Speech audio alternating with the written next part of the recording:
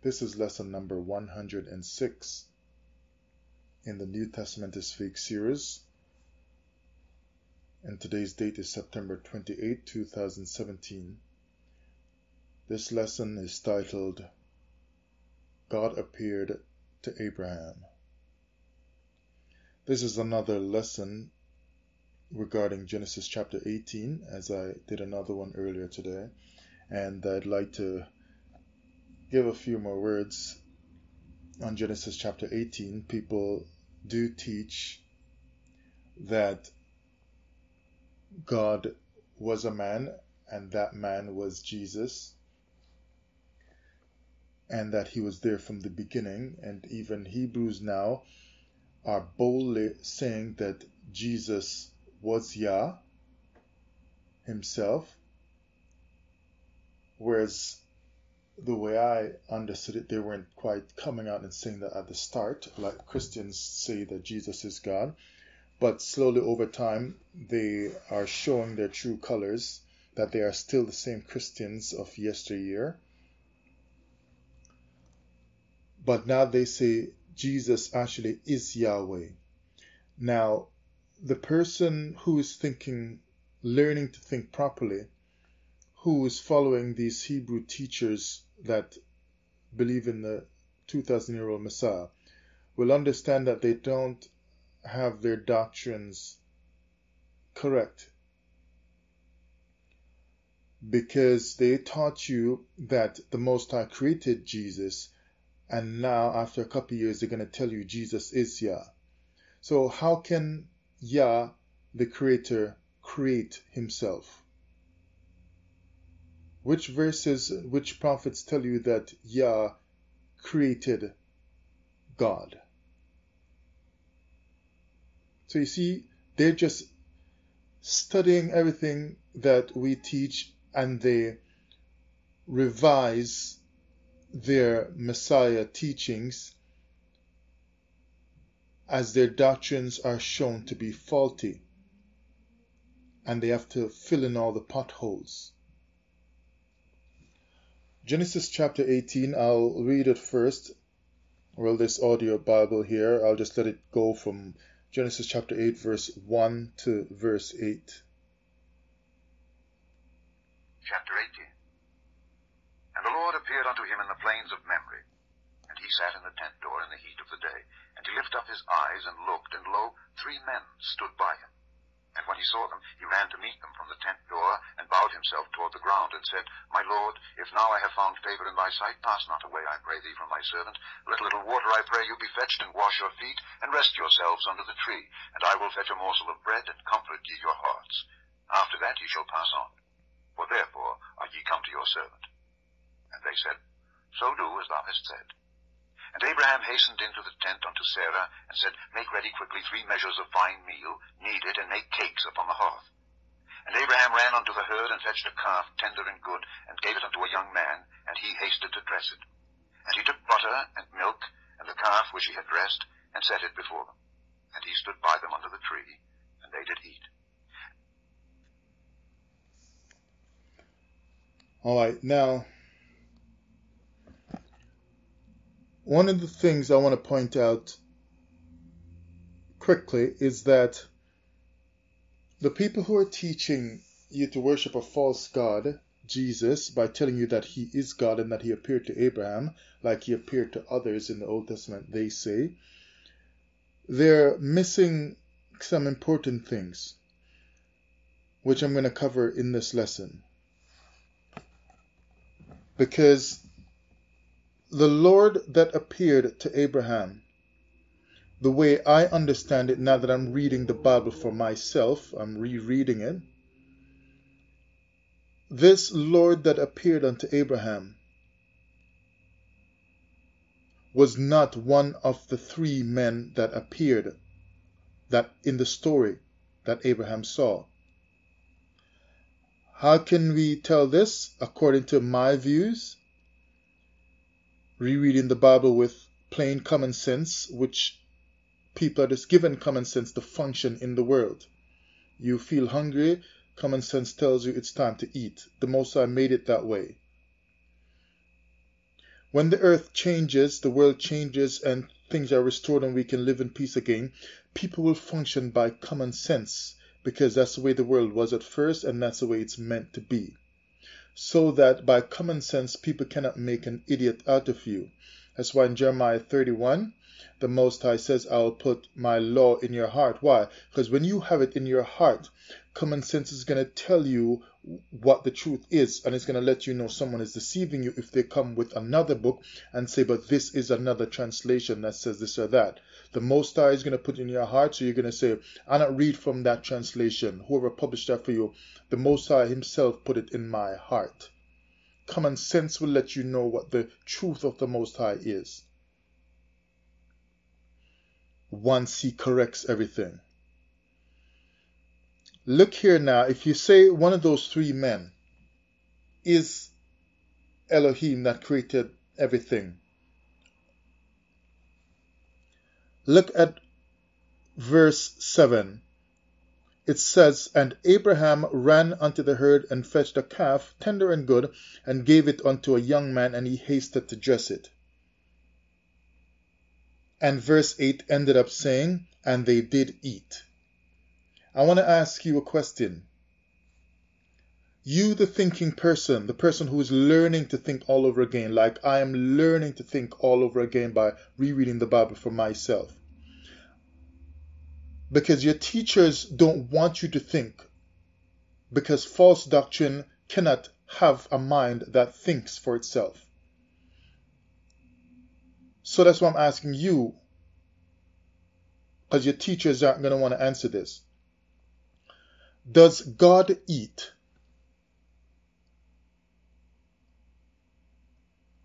Come on now. Does Elohim eat? Does he eat food?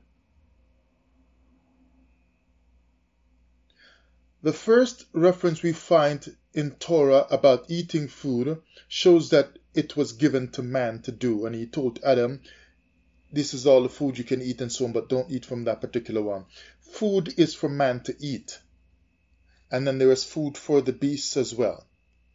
But it does not show that God sits down and eats food. It says that he placed a man in the garden which he made, and the garden was filled with food for the man. Elohim does not eat food. So one or two or three of these three men in Genesis 18 was not Elohim and was not Yahushua or the Messiah. Because Elohim does not eat. Now, you might think it's kind of funny, but just for the effect, I have to throw it in here. But I'm not trying to be funny. Does he drink as well? And if he pees out, is that the rain that wets us? I mean, you might say I'm being rude, but I got to think in very simplistic ways because I want you to understand something is wrong. God does not eat food. He says it all throughout the Old Testament about blessing Israel and so on. And every time they went into transgression and they repented and turned back to the Most High's commandment alone and did not worship any Jesus or any other strange gods whom their fathers did not know, but they returned to him and his commandments and his precepts and so on. He would bless them with lots of food, like rain, and the crops would grow and so on, and corn and whatever, and wine, like the Bible says all the time. And when they got those things, they ate. And he walked in the midst of them, but he never sat down to eat with them because Elohim does not eat food. When people eat food, don't they, pardon me, have bodily functions that help them deal with the food, they process it and so on? Does he have a body, the Creator, with acid inside his stomach to process his food and so on? Have you ever heard about the stomach of God processing and breaking down the foods? Does he pass gas from the food that he ate and so on? And does he go to the bathroom to poo? This is not a joke. Does God eat food? And like I asked you, if he needs to pee out some of what he drank, is it the rain that fell? Well, if he needs to poo when it's time to poo, because people poo after they eat, Where does he flush all that stuff? You see, I gotta be as simple as that to show you how simple-minded the teachings of Jesus are, of Jesus' support are. It says they did eat, and the Most High, he does not sit down and eat food with anybody. He doesn't sit and eat, as far as I understand. And if you say from your John 4:24 that God is a spirit according to the fake Messiah, does Elohim as a spirit eat food?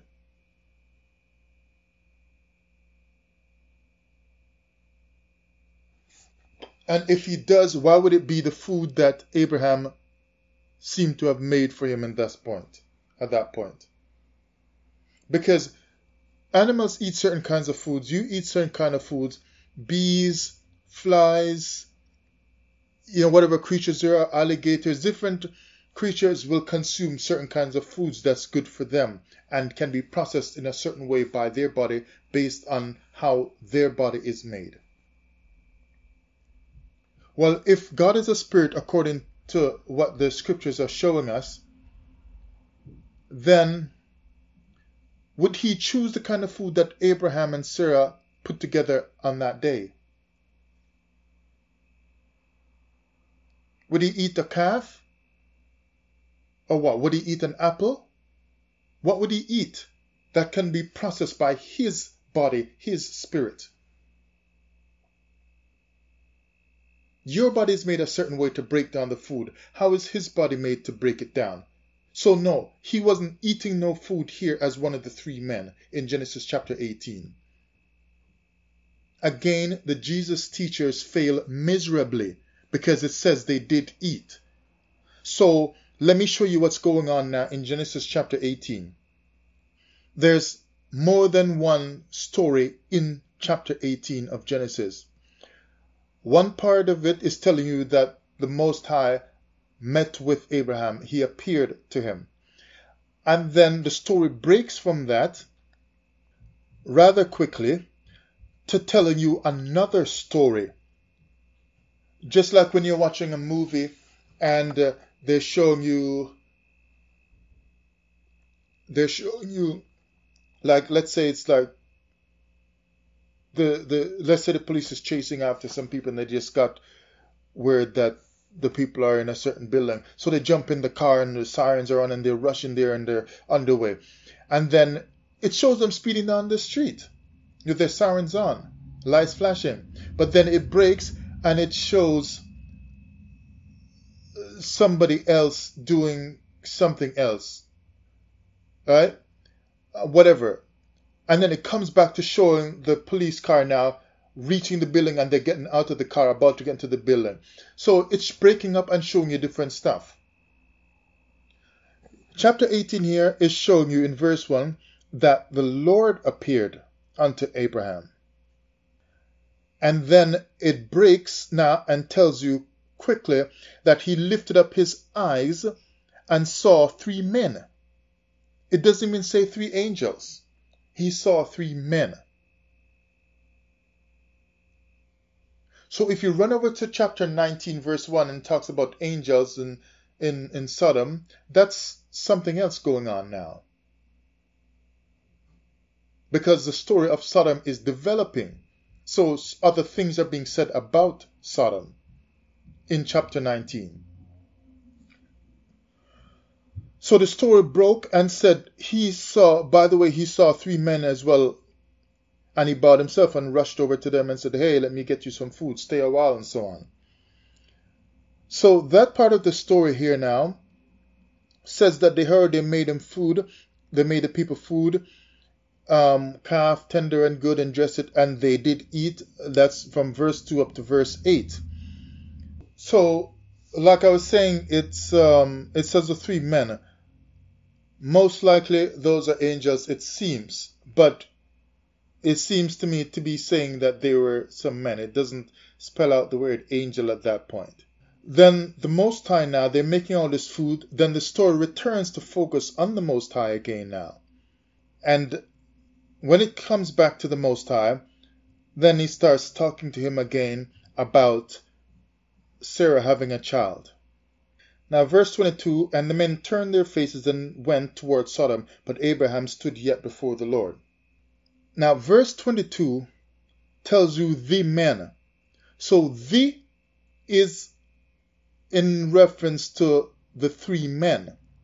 Because if you look in verse 1, it says the Lord appeared unto him, yet it spells out three men were also seen. One of these three men could not have been the Most High, because people just don't see the Most High just like that, as I was pointing out in the previous video. You just don't see him. So if it says that the men went, but the Lord, Abraham stayed with the Lord, that means the story is telling you that the men went on about their business, but the Most High was still dealing with Abraham, who he appeared to in verse 1. So it's like there are at least two different storylines going on here. One part of the story is focusing on the men, and one part is focusing on the Most High dealing with Abraham alone. Now, if it overlaps a little bit and shows that somehow the Most High is dealing with Abraham through the men, then it may have shown something of that. That's why we would say those are no doubt angels. And it seems like that, possibly. Although it doesn't say angels when I read it. But at least it is not saying to anyone that the Most High was one of these three. That's people reading it into the text, because long time ago people were taught that by people who wrote the New Testament in the Roman Empire. Because the text does not show that the Creator was one of these three men. It doesn't show that. So it's left to the mind to think that, if you choose to, but it doesn't say that. So the scriptures are not saying it. You can think all you want. If you are looking for concrete stuff, you must go by what is written. Now, since verse 1 here says, and the Lord appeared unto Abraham, I'm going to look at the word appeared. Now, if you look, and he appeared, and then in about verse 22, the men left off, but Abraham stayed with the Most High. That's because, like I said, at least two things were being done. The Most High appeared to him, and some men showed up as well. When the men moved on, the Most High was still dealing with Abraham, so he stayed because he was not one of the three. So when the three left, the Most High did not leave because the Most High was not one of them. So the Most High's presence was still there, so he continued to deal with Abraham. So Abraham remained with the Most High, who didn't walk off as one of the three. And then if you go down to the end of that chapter in verse 33, it gives the closing out of how verse 1 opened up, saying that the Lord appeared. It says, and the Lord went his way. So the three men already went their way. So if he was one of the three, how come now the Most High is going his way? Didn't he already go the way of the three that left? No. It shows you here, these people are saying, we know the Lord was one of them because in chapter 19, verse 1, only two showed up in Sodom, so one of them must have been the Most High or been Jesus, who is the Most High, according to what they said. But no. Verse 33 is knocking that down, because it's telling you here in verse 33, and the Lord went his way. And it doesn't tell which way he went. So it doesn't say he went to Sodom. But at the same time, it's letting you know he was still dealing with Abraham, and when he went his way, it's telling you that his way means that he stopped talking with Abraham. Because it says he left communing, means he left talking with him. Now if he says here appeared, let's look at the word appeared. The word appeared, Ra'ah, H7200, to see, to look at, inspect, perceive, consider, to see, have vision, to look at. Keep that in mind, to look at, to observe. So it seems that when this word is coming into the text, it's giving you the understanding that something real and vivid is happening, and you can verify something. So now, when the Most High appeared, then he also looked and saw three men. That does not mean that the Most High appearing is equal to him being one of the three.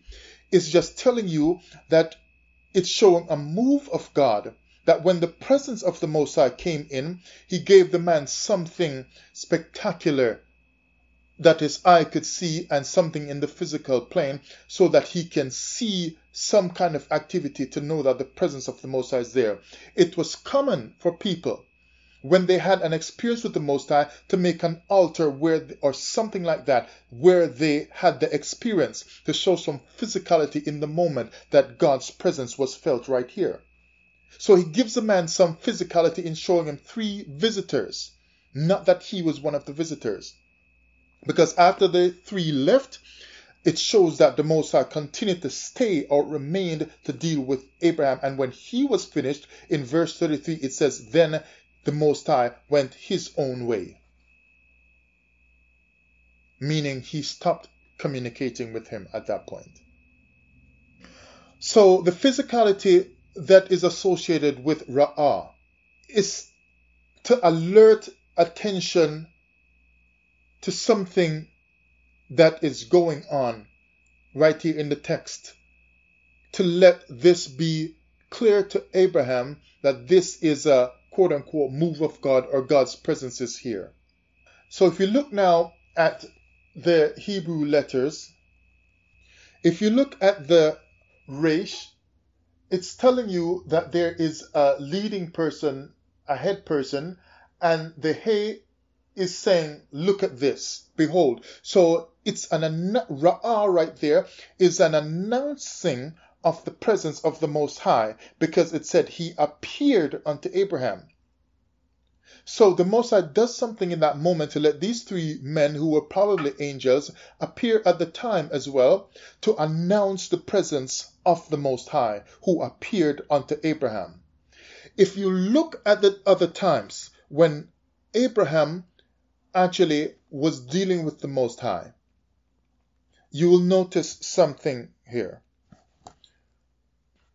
Look in Genesis, well, not just with Abraham, but let's look at Ra'ah and Abraham as well, meeting with the Most High.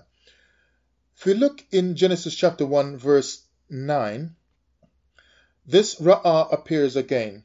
And it says, and God said, let the waters under the heaven be gathered together unto one place, and let the dry land appear.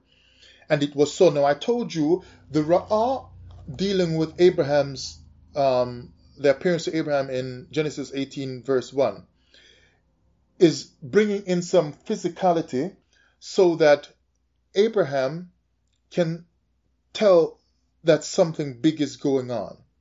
And this is an announcement of the presence of the Most High as well. So Abraham could see something, the physicality of the presence of these three men, who, like I said, are probably angels, as many believe.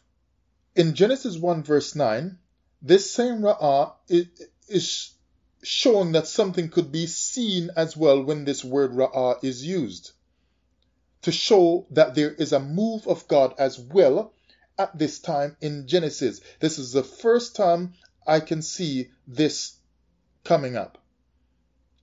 And it says here, let the waters under the heaven be gathered unto one place, and let the dry land Ra'ah. And it was so. In other words, let the dry land appear, just like the Most High appeared, let it appear. So it's something that can be verified because it can be seen. So he gives these three men so that something can be seen in the moment, to let Abraham know that you cannot see me. So because I have appeared, you got to see something in this moment, which is why prophets usually could see a vision, because you cannot see the Most High just like the way you would see a person. So he often does something to let people have that sensation of experiencing the Most High, either by seeing a vision, seeing something that would represent him in a vision, or seeing someone that's actually doing something spectacular that would indicate the presence of the Most High, or some thunder or something like that would happen, or fire rumbling on a mountain and so on, as in the case of Sinai. Something physical often or vision-like often accompanies the appearance or the presence or the communication of the Most High. But it does not mean that the rumbling and the thunder is God. It does not mean the smoke on the mountain is God. The same way it does not mean that one of the three men is God. It is just an accompanying of other, might I say for want of a better word, paraphernalia in the text to show that the Most High has made an appearance right here. He has touched down, and when he lifted up or went away, then 33 ended up saying, and the Most High went away. Because there was an appearance, and now he went away. That means after the three men left, he was still there. Why? Because he wasn't one of the three. Because if he was one of the three, then when the three left, then the Most High's presence would have left as well. Genesis 12:7, and the Lord appeared, same Ra'ah again, age 7200, unto Abram, and said unto thee, and so on, the Lord, I will give this land, and there builded he an altar. See that altar again, something physical coming in, and the Lord appeared unto him. Now, again, it's showing here that in Abraham's life, the appearance of the Most High seems to often, if not always, accompany some kind of physicality. So Genesis 18 verse 1, all that's doing is just following the same trend so that Abraham continues to know this is the presence of the Most High, because whenever he appears to me, it seems something physical happens as well. So the Most High appeared unto him, and then he saw three men who just kind of seemed out of place at that time. Because he doesn't treat them the way you would normally treat some passerby. He rushes to serve them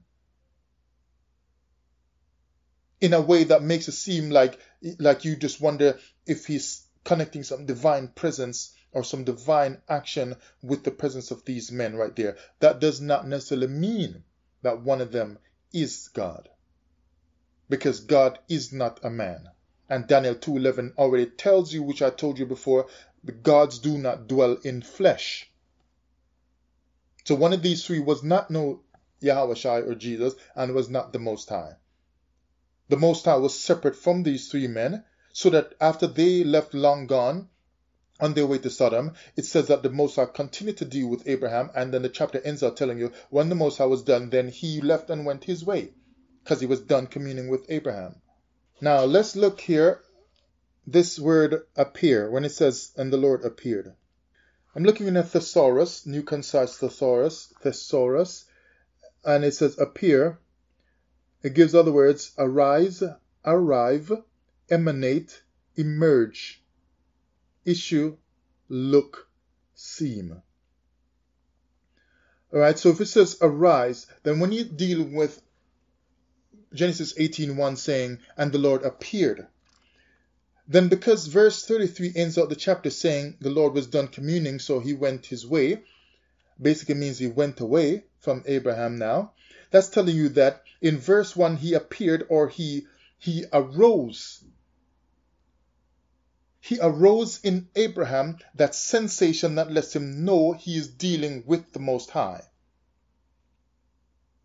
But because we are just mere mortals, might I say, he often, like I said before, gives us something in the tangible realm, in the real mundane world that we can connect to. Just like when Moses saw the bush burning, he could say that is an actual bush. If he goes and tells people, yeah, God said whatever, I never saw anything and so on, So he said that, and then an angel spoke out of the fire.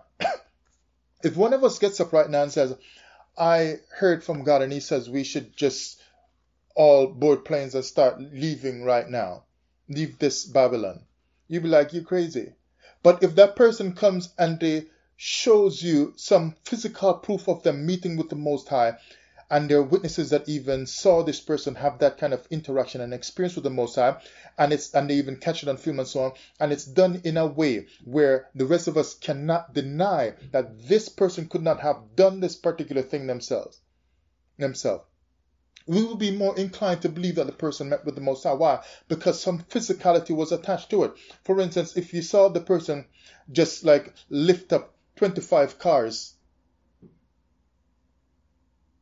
and pile them on top of each other, of course I'm just being kind of silly, right? But I'm just trying to show you that they did something physical that's not normal for people to be able to do.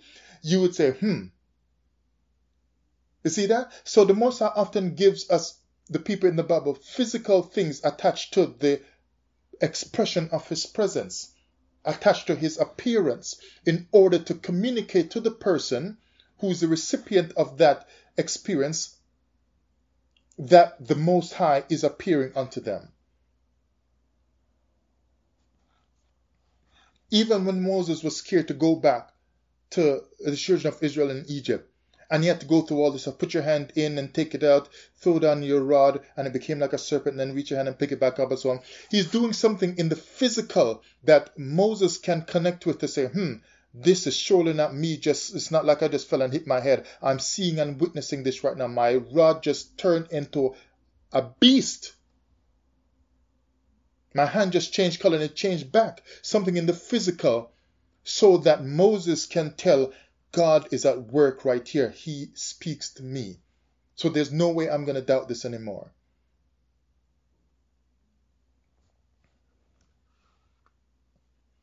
So now appear, so arise. So then when it says the Lord appeared unto him, he let Abraham arise. Because like in Amos 3:7, he shows his secrets to his prophets and so on. So then if Abraham is going to be seen now as a prophet, he had that experience of arising as far as it relates to the presence of the Most High appearing. Because one of the words of prophet deals with the Nabi, letting you know that the prophets would boil or rise up to a level where they can begin to experience some divine kind of communication. That's what happened here when it says the Lord appeared unto him. So that word appear could also mean arrive. So it's that the Most High arrived in Genesis 18 verse 1 and touched down, and then he took off or left or went his way in Genesis 18 verse 33 to end the chapter, even though partway through the chapter the three men had already long gone. And the chapter very clearly tells us that Abraham stayed with the Most High, and that the Most High later left at the end of the chapter, showing you that the presence of the Most High was something that was running as one story in that entire chapter, and the dealings with the men is another part of the story that ran its course and then left partway through the chapter, and they went towards Sodom. Appear also deals with emanate, to emanate, and emerge. Look at the word emanate from Cambridge Dictionary online.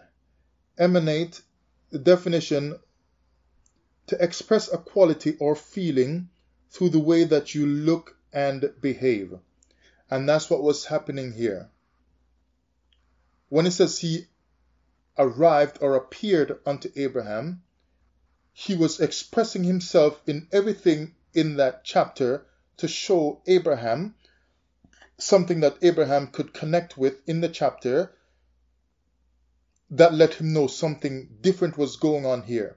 He saw those three men at the time when the Most High appeared unto him, probably to let him know that this is not the normal meeting of men, but these men signify the appearance or the presence of the Most High. Not in terms of the physicality of the men being God, but in terms of their strange presence that warranted his immediate hospitality as having to do with the appearance or presence of the Most High. Because if you see the Most High comes, you are not going to cook him food. The Most High comes to talk. He doesn't come to sit at meal with you. Emanate also means, from Webster's dictionary, to come out from a source, a sweet sense emanating from, like a sweet sense emanating from the blossoms. But anyway, let me read from this commentary here and show you that even experts, now this is I've read from this a number of times for you before, the Interpreter's one-volume commentary of the Bible. This is just a lot of different people who have contributed to the writing of this commentary. I don't know how many. It looks like probably I can't count it now. Maybe 30 or 40 different people. These are all scholars of all kinds. Scholars of the Hebrew, professor of Hebrew, G.W. Anderson, professor of Hebrew and Old Testament studies. Peter Ackroyd, Old Testament professor of Old Testament Studies, University of London, King's College, England. Professor of religion from Owensboro, Kentucky. All different kinds of professors and language experts and whatever in the Hebrew and all kinds of whatever. So now, hear what these people are saying now. Genesis 18, verse 1 to 33. God's visit to Abraham at Mamre. This resumption of the J story has properly been regarded as the immediate sequel to chapter 13. In the cluster of legends which places Abraham's dwelling in Hebron, the P narrative of chapter 17 is continued at chapter 21. Nevertheless, the unity imposed on the mass of material is partially indicated by the sevenfold reiteration of the promise to Abraham. And they give the references for Genesis 12 and 13, 15, and so on. The appearance of Yahweh at midday by the oaks of Mamre, the men are suddenly there. Which is why I told you that it seems to be that that's just letting Abraham know something is going on in the moment, because they just seem to just show up. It's not like he just saw them coming from a long distance away. It just seems that they were suddenly there. So this is all recognized by Abraham that they're just there. Not until the promise of a son is made in verse 10 and affirmed in verse 14 can Abraham suspect who his visitors are. So then, if these people are one of them is God, you're telling me the Most High appeared unto Abraham and he's met with the Most High before so much and he couldn't right away tell that this is God? Or one of these three is God? But Abraham knew that it was God eventually through the discussion, through the words the Most High was saying to him, because I told you the story is telling you that the Most High appeared unto him to tell him things, to talk with him. That's why 33 ends up saying, and he left off communing with Abraham. So it is through the communication that Abraham knew he was dealing with God who he did not see, but only could tell by the communication. But he could not tell and did not tell any godness of the three people through their physical presence. The way he knew the presence of God eventually was through communication, not through physical presence of the man. That's why when he was done, he saw them on their way to help them find a way faster, I guess, or whatever like this is going to say. But he continued to talk with the Most High after, because the Most High never left him yet. He dealt with them and sent them off. They were just there to indicate some special presence of the Most High, and the Most High was getting the job done. Now that he got Abraham's attention, hey, I'm here now. He got his attention. Now the Most High goes on dealing with him and completes the communication and then left off. Can Abraham suspect who his visitors are? Right? That's what they're basically trying to ask. The relationship of the three visitors to Yahweh is difficult. These experts are telling you, these experts who know about the J and the P authors and so on of whatever of the Torah, which I can't even speak on properly, these experts who know more about these J and P authors and whoever else authors in there, more than you know, these experts are telling you, and the Hebrew professors as well are telling you, that the relationship of the three visitors to Yahweh is difficult. But you just started 3 or 4 years ago, 5 years ago, a channel online teaching that this one of the three men is Jesus, it's Yahweh, and so on. because Jesus is Yahweh and he was one of the three. And you know all that. But the professors of the language of Hebrew and of the Old Testament studies, who have traveled the world wide and done all kinds of crazy studies and so on and whatever, skilled in all kinds of linguistics and knowledge of the ancient East and lifestyles over there and so on, are telling you that it is difficult to understand and to really say the proper things about the relationship between the visitors of Yahweh. It's difficult to really tell that one of them is this Yahweh. It's like they can't find a clear connection to say one of them is Yahweh or one of them is Jesus. But you know, you are sure. And they've been doing this for decades and decades. So Yahweh appears in verse 1, but Abraham, who sees three men in verse 2, addresses only one in verse 3. And they said, would this one be the leader? You see, these experts aren't even sure that he was the leader, because they can't tell you for sure by looking at the text. They can't tell you for sure. And if they're writing commentaries, you know they've been talking with many very skilled people who have dealt with the Old Testament text and so on, and who themselves have looked at the Paleo-Hebrew for decades. And they're telling you they cannot be sure that one of the three men in verse 3 was the leader, which would be Yahweh, who you would call Jesus or the Messiah.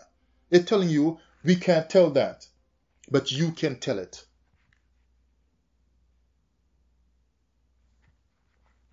And you can't even speak Hebrew. And so he addresses only one in verse 3. Is this a leader? They're just not sure. And several in verse 4. The men accept Abraham's hospitality in verses 5 and 8, and apparently ask together for Sarah in verse 9, but only Yahweh speaks in verse 10 and 13. The visitors go to Sodom, and they're saying all three in question mark, because it's not quite clear right there in that verse. And then they're saying, see verse 20 to 22.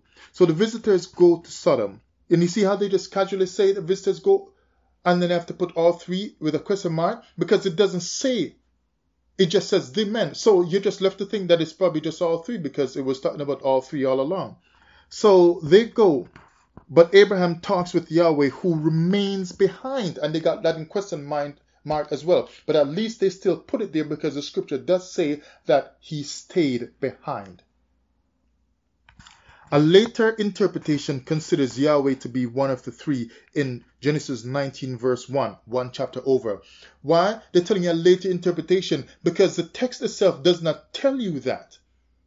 It doesn't tell you itself that Yahweh is one of these three men. But when you read the next chapter now, you look back and you say, oh, he must have been one of them. You think that's one. But it doesn't tell you that.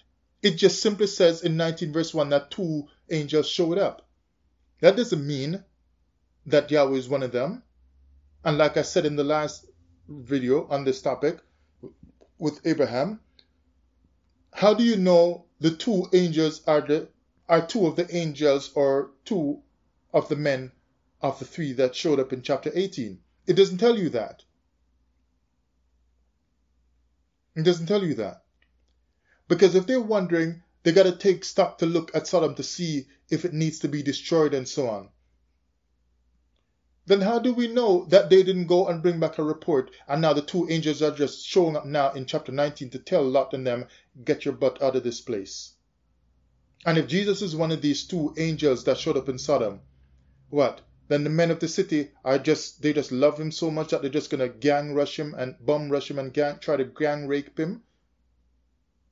Can you imagine that? People trying to bum rush and gang rape God, who you say is Jesus? So a later interpretation considers Yahweh to be one of the three in chapter 19 verse 1, but clearly the tradition is confused on the point.